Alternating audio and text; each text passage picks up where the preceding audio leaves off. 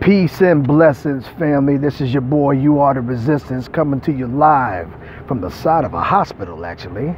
And I found myself a water valve right here, but I guess you figured they was going to have some kind of a emergency water kind of thing here at a hospital, right? So, of course, you know, I picked up my Silcock Key yesterday, and since nobody was around, I was just going to check this out here and see if it works. Just put this thing in here. I think this is the one. Yeah, there you go. Stand over to the side, check it out. Let's see what we got going on here. Turn it, keep going. You might have to turn a little bit though, you never know.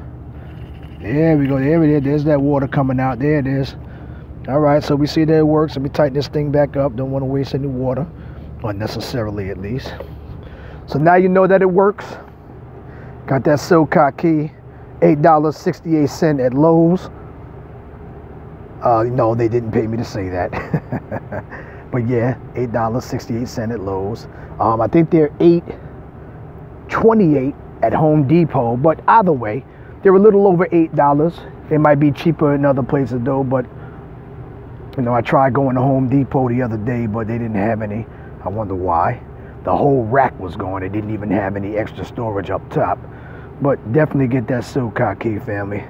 You know what I'm saying? You and your family, your cadre, whatever, could depend on this thing for your survival. All right, remember that. It's your boy, You Are the Resistance. Keep it light, keep it safe, and definitely keep it prepped.